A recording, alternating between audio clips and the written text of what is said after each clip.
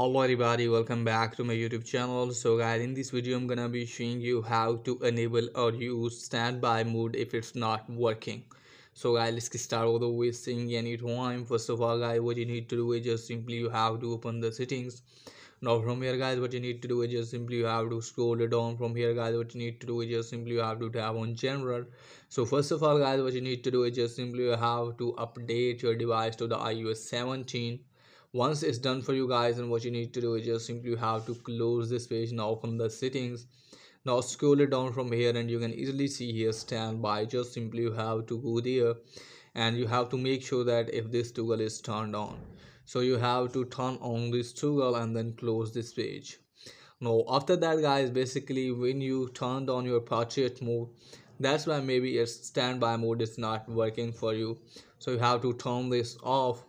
Once you turn this off guys, just simply you have to power off your device.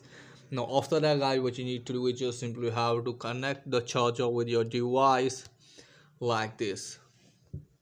So for me guys, what you need to do is just simply have to put your device as this way. So just simply you have to connect the charger with it. As you can see guys, it's working properly here.